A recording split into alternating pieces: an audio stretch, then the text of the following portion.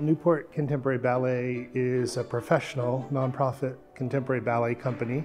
We were previously known as the Island Moving Company, but we've recently rebranded as Newport Contemporary Ballet to better position the company in terms of who we are, where we're from, and what we do.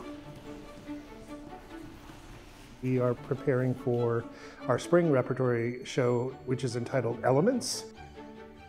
When I thought about this program, Elements, as a very loose, abstract theme for the program, I contacted Caleb Mitchell, Juan Rodriguez, and Yoshito Sakuraba to come and make work on our company here. It's a gift for us to have these people here, and it helps them as well. They've explored in a different way. Each work is very different. One is very neoclassical, one contemporary ballet, one really strong contemporary dance. So there's a real range in what you'll see in the program. And I think it really highlights the range of our dancers and the artistic range that exists here.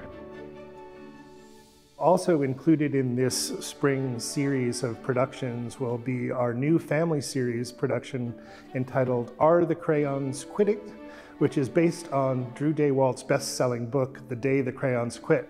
This is a book that I read to my kids and we loved. It's funny and it really is about standing up for yourself and appreciating others, not labeling people, and making space for everyone. In addition, our artistic director, Danielle is restaging a work that was originally made for the camera for live stream during the heights of the pandemic when we couldn't convene audiences, and so that will get in front of a live audience. My piece is called Skeleton Crew.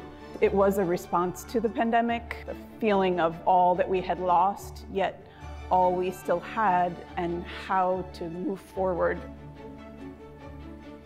I think the pandemic taught us a lot about the importance of the arts and the importance of connection in our world. It just has so much value and can be such a wonderful way of coming together.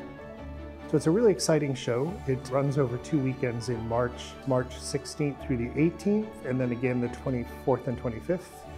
And it'll be at the Keats Theater, which is on the campus of St. Andrew's School in Barrington.